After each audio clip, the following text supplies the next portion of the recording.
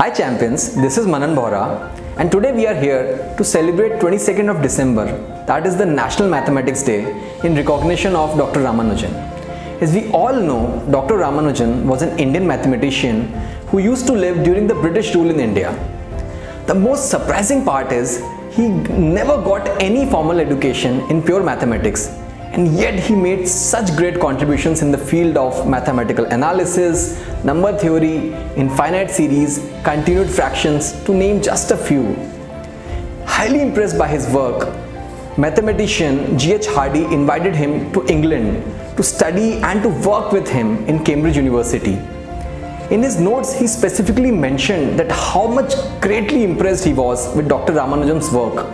He also wrote and mentioned that Ramanujan worked on certain equations that were totally unsolvable before, and he has seen something that no other mathematician has done before.